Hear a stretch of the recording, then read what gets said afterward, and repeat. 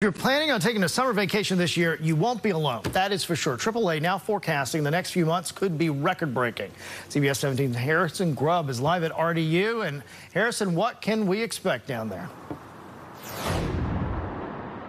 Well, I will say this evening at RDU was certainly busy, and despite continued inflation and economic uncertainty, a travel surge is expected to continue throughout this summer.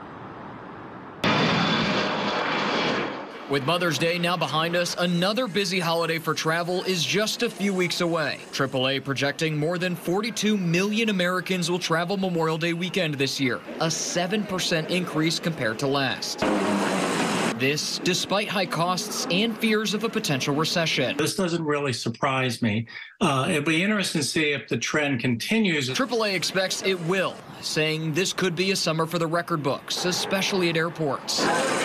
RDU could see an added boost with several more destinations this year. NC State economics professor Michael Walden believes part of the trend still has to do with COVID. I think people are still in a celebrating mood. They want to make up sort of for the things they missed during the last couple of Memorial holidays. But while many are planning on taking a trip this summer, the economy is still expected to have an impact. A survey conducted by NerdWallet found that around 92% of people traveling this summer are looking to save money during their trips. A vast majority of travelers will put expenses on a credit card, with more than a quarter not expecting to be able to immediately pay off those expenses. Credit card debt is going up by a fairly rapid pace.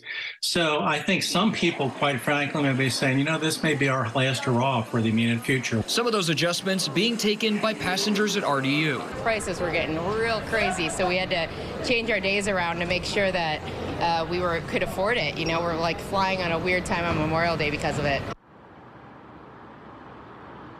And that expected travel surge in a few weeks comes just after RDU wrapped up what they say is one of their busiest weekends of the year.